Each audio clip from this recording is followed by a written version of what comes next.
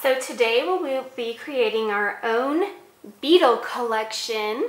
I hope you had a chance to get online and look at the micro sculpture photos of Levon Biss and see all of his cool photography of insects.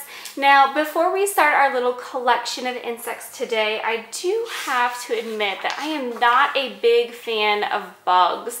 They kind of gross me out. I don't really like them, especially when they get all creepy crawly and they land on me and things like that. But I do think they have some really cool textures and things that we can create today that'll make them look really beautiful. All right, so I'm going to start with a piece of clean paper. Again, you can use any kind of paper that you have, big or small.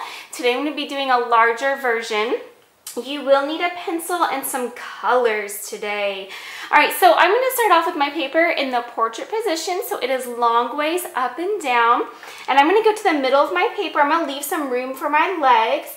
And I'm just going to start with a basic oval shape. Now, beetles and bugs come in all kinds of shapes, so it's okay if your oval or your shape is not perfect, right? They come in all kinds of crazy shapes. So I'm going to take this oval and then I'm going to go above it. I'm going to do a rainbow shape for my head. From here, I can add little antenna if I want to with little dots on top, or I can just leave it. You don't have to add them if you don't want to. Then inside of my big oval, I'm gonna add what looks like a weird Y, and these are gonna be for my wings. So I'm gonna come down like this. Okay, so that's the top of my Y, and then I'm gonna come straight down to the bottom to add wings for my little beetle. Now from here, we're gonna add 6 legs. We are going to cut this out, so if you think the legs might be a little difficult to cut out, you can just cut out the beetle and we can add legs with twigs or grass or something like that. All right, so I'm gonna come to the top. And the first thing that I'm gonna do is just gonna be this kind of crazy line shape that kind of comes up and out. And then from the bottom, I'm gonna do the same thing. I'm gonna do one that comes down like this, and then one on top that comes down like this. Okay. Now from here, I can make them a little bit thicker. They're kind of bumpy and crazy, so they don't need to be a straight line. They can just be kind of bumpy and weird looking. Okay. Now those are going to be my beetle legs. You can see they're kind of wavy and strange. And from here we want to add some patterns into our wings and into our body up here. Now I have some examples. For example, I have this one that has some zigzag diamond shapes and little lines. They almost look like little seeds, I think, since I colored it pink. You also have this one, which you can see I've already cut out, and I just did straight lines from my corners and then my little rainbow shape in the middle. You can see I cut out my legs too, and I added glitter on this one so that it's nice and sparkly. So I have a nice, pretty, shiny beetle. For this one, I'm in the process of cutting out my legs. I did a little bit different of a shape for this one.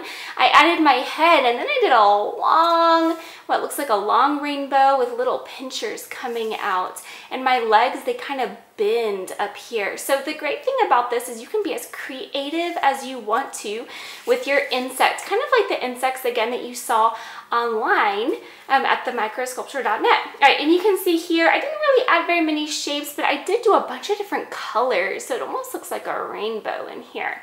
All right, so from here, again, you can add all kinds of lines. Maybe I want this one to look really like a beetle, and I can add some straight lines right here. And then up here, I could do some circles and polka dots. Maybe I want some zigzags. Maybe I want some long lines like this, right? You can be as creative with it as you want. And then once you're done adding some patterns, you are going to add some color. You can use either markers or crayons or glitter like I did. Just make sure you ask your parents which one is okay especially before using glitter. You can also create your own collection by doing multiple ones like I have done here.